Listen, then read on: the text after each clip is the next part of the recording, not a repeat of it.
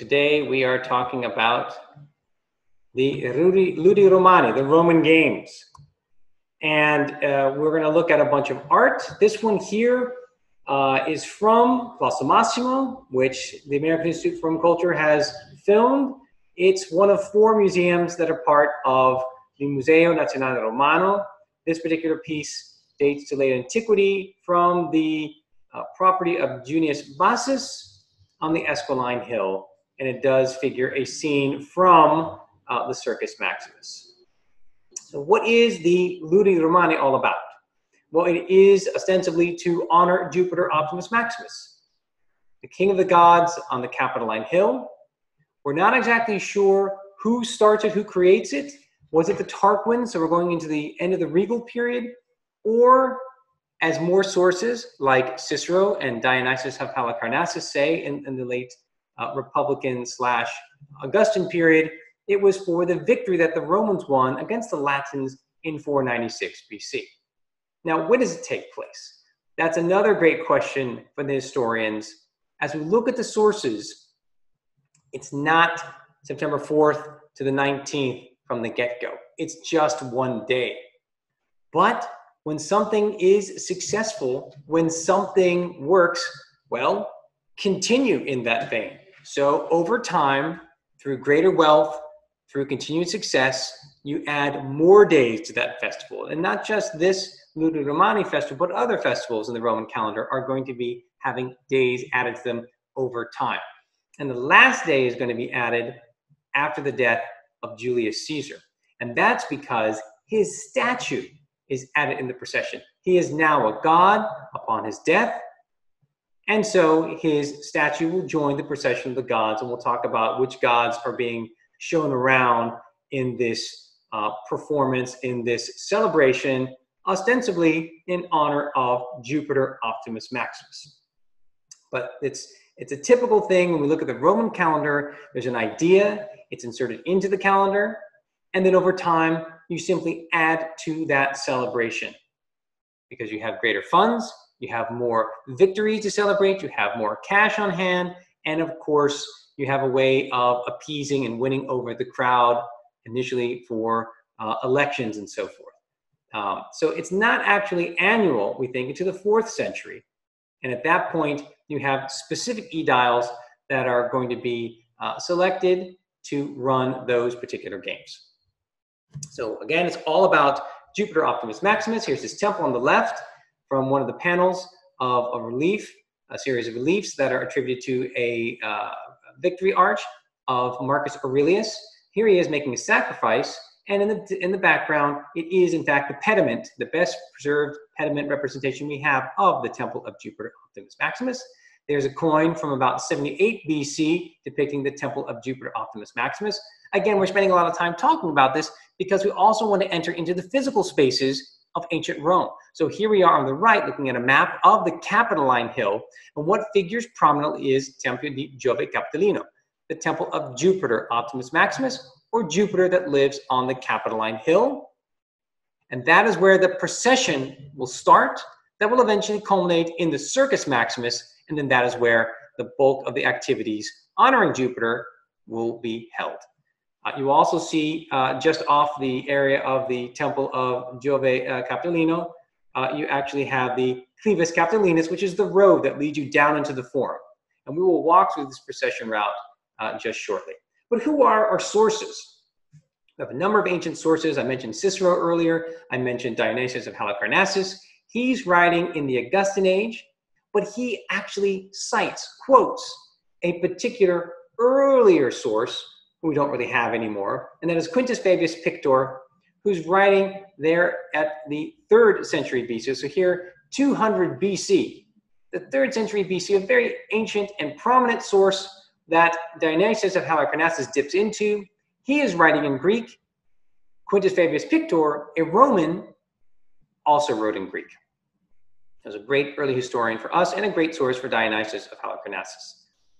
And he is the great source, really, of what we are talking about in the ensuing slides. That is, what took place and in terms of the games honoring Jupiter Optimus Maximus, and the procession.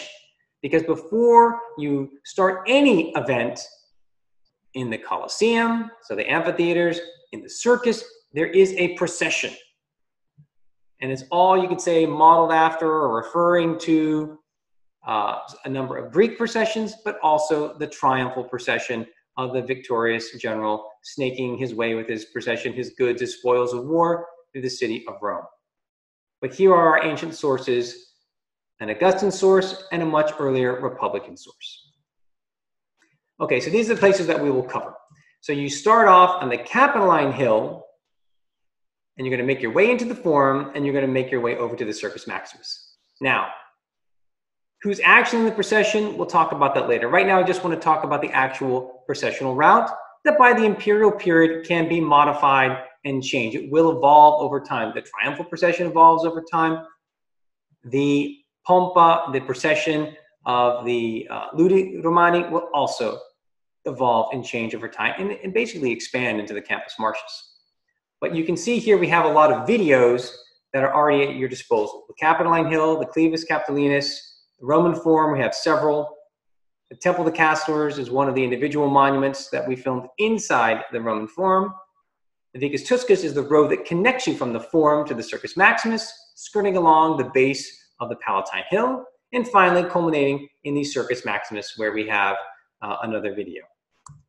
So we start at the Capitoline Hill.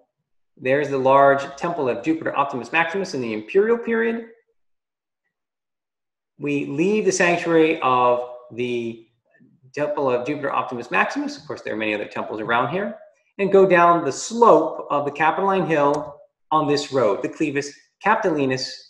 As you go down, you see to your right the impressive, still impressive remains of the Temple of Saturn. Here it is again. You're going to make your way through that road that we see there in the distance. That's then, in other words, you're going down the Clivus Capitolinus, around the Temple of Saturn, and then down straight the road. To your left is the Piazza of the Forum. To the right, the remains of the Basilica Julia, about the size of a football field. And when you get to those three columns of the Temple of the Castors, you hang a right. There is where the Vicus Tuscus starts. And the Vicus Tuscus gets its name from the Etruscans that lived in that area, like an Etruscan quarter. And here we have again a plan of the Roman Forum itself. You can see at the bottom of the plan all the colonnades of the massive Basilica Julia, and then you have the temple, which is represented on the right by a Piranesi print, and then you're going to turn then right in that space between the Basilica Julia and the Temple of the Castors, and you're going to start your Vicus Tuscus procession. So we're going to talk about who's in the procession shortly, but just imagine already a lot of people, a lot of animals, a lot of guys on horseback are going to be going through, relatively speaking, tight spaces. But how impressive it would have been to see that procession going from the Capitoline Hill, down the Clivus Capitolinus, and through the Roman Forum, then on the Vicus Tuscus. Here you see three arrows that are connecting you along the route of the Vicus Tuscus, and at the bottom right of the screen it says Circus Maximus. So you finally get your way into the Circus Maximus. You can see to the left of the screen the Capitoline Hill, the Capitolium. You make your way into the Forum, and then down the Vicus Tuscus into the Circus Maximus. Here is the Circus Maximus today as it stands, with a medieval tower in it, and on the right one of the impressive coins at the time of Trajan, who really does build and give us the Circus Maximus built to its greatest and most magnificent state. And that's just some of the brick remains that you see in the photo on the left of the Circus Maximus of today, which you can visit as a site. It's very impressive to go to that archaeological site of the Comune of Rome. And we have actually a video also of the archaeological site visit of the Circus Maximus on ancientromelive.org. Okay, it's the events that take place principally in the Circus Maximus are chariot races, with chariots pulled by 2 horses, 3 horses, and 4 horses. The lusus Troiae is something that doesn't always happen, but by the time of Augustus, it becomes pretty standardized, hearkening back to that idea that the Romans are descended from Aeneas, who escapes the destruction of Troy. There are boxing matches, there are dancing competitions, and there are even theatrical performances by the 4th century BC. Of course, those dramatical performances will be held in other places where the venues are of theaters. Finally, by the time of Pompey the Great, then Augustus, those theaters are becoming permanent, also the theater of Balbus. but we do want to think that it's more than just one venue, although this is, in the Circus Maximus, the main venue for the procession and the experiences. Now, look at some of the images of charioteers. We can go immediately to Palazzo Massimo, which is part of Museo Nazionale Romano, where we have filmed a fantastic video. And these charioteers, here's one of them dressed in blue. So the blue team comes from a private villa, Villa di Beccano in Rome. Here's another famous fragment relief of chariot racing. You can just get a sense of the violence and the drama and the movement. And this is also from Palazzo Massimo, part of Museo Nazionale Romano. Now, what is the procession actually all about? This Pompa Circensis. You've got Roman youth, so you kind of start off with the creme de la creme, the youth, the people that are just about to become men, on horseback if they can afford it, otherwise on foot, so they'll be infantrymen. And that is just part of a lavish procession to say, here are our young men that are eventually going to be fighting for you, and eventually the connection with Jupiter Optimus Maximus, who leads and protects the Roman state. Then charioteers that will be performing, the athletes that will be competing, the dance groups that will be performing and competing, musician groups. The chorus is about people that dress up like satyrs and silene, and they are going to be lampooning a lot of the dancer and musician groups. So some fun there. And of course, when you think of satyrs and silene, maybe you think of Dionysus, maybe you think about Greek traditions, and of course, yes, what the Romans eventually have, what we see, what we have described by Dionysus and Halicarnassus are indeed indebted to a lot of Greek traditions and processions. There'll be bowls of perfume, they're gonna be burning incense, a lot of pageantry. Of course, you are honoring Jupiter Optimus Maximus. You are also honoring lots of other gods. Gods are carried on litters called furcula and displayed on couches of pulvinar in the circus itself. Who are the gods? Three main groups. The standard pantheon led by Jupiter. The older gods, kind of the precursors to the 12 gods, like Saturn, Ops, Themis, Latona, the Parcae, Mnemosyne, okay? And then finally, the gods of the underworld.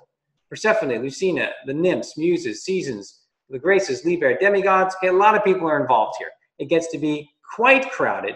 Then you have separate chariots or wagons that will also pull the exuvii, which are basically the attributes themselves of those deities. So a thunderbolt, or a mural crown, or a lion, or some sort of attribute that is sacred, as well as the actual cult statues that go first. So the procession is massive. You can think about the numbers, you can think about the long train of people, individuals, and finally, of course, the gods themselves are participating. What does a furcula look like? I'll give you this one example. This one comes from Praeneste, the sanctuary of Fortuna Primigenia, which is also tied to the cult of Fortuna of Antium on the coast. And so you have two cult statues, two different variation representations of the Fortunae of those two cities, which you can see here. The knobs at the bottom of below their torsos would be, or is a representation in marble of the kind of poles that would have been attached to the cult statues and then lifted up by men and then placed here on, in this case here, a marble stone couch. So we have a great example of a furcula with actual representations of the gods themselves, two deities from Antium and Praeneste, both in Lazio. So that's really what I wanted to say about this incredible moment in time, in antiquity. And of course, what we have here is a perpetuation of that kind of idea when we look at society beyond the Romans, we look around the world, we look at the way in which we have pageantry, a build-up to the start of a sports season. We have the procession of the performers before the start of the match, kind of getting everyone worked up. And of course, the culmination with most people then, most of the activities will be focused on the Circus Maximus. Of course, it's also the greatest, the largest venue of the entire city.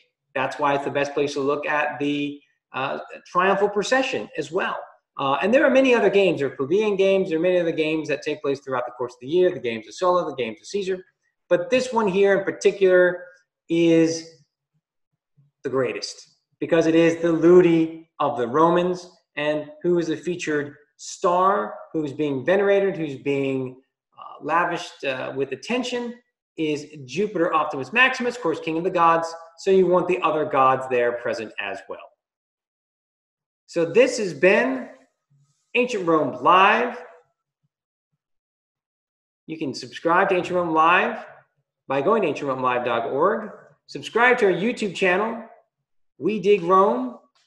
Very easy to follow all of our activities. Of course, you can follow us on social media at Save Rome and at Darius Aria Diggs on Instagram, on Twitter, and Facebook. And we're going to have a great fall. We thank you for joining me, and we'll see you again soon. Please subscribe so that you can be aware of all the upcoming activities in the coming fall season. Thanks a lot.